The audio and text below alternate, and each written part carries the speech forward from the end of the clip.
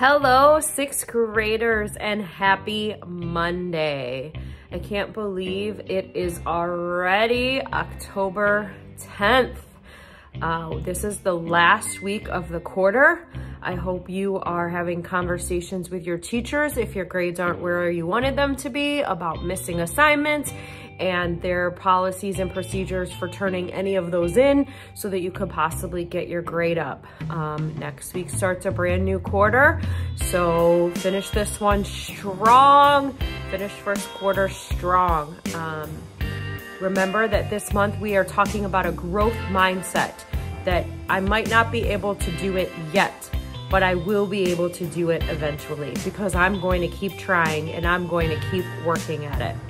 So I want to talk about lunch for a second. It's been better. The only struggle I'm still having is that Miss Yawner blows the whistle and she counts down and it gets relatively quiet, but it doesn't get totally quiet until I raise my voice without the microphone and say it should be quiet in there. And then it gets totally silent.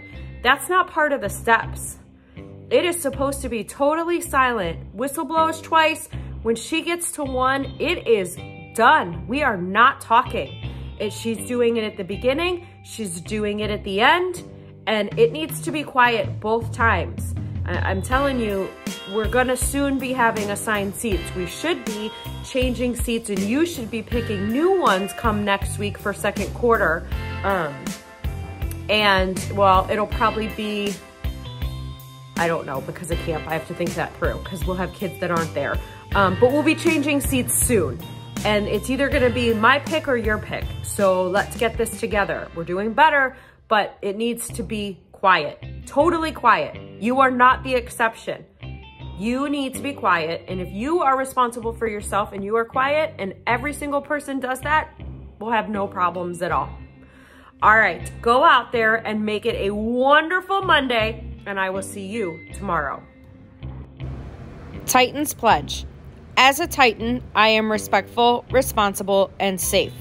I pledge to pursue excellence, live with integrity, and act with purpose.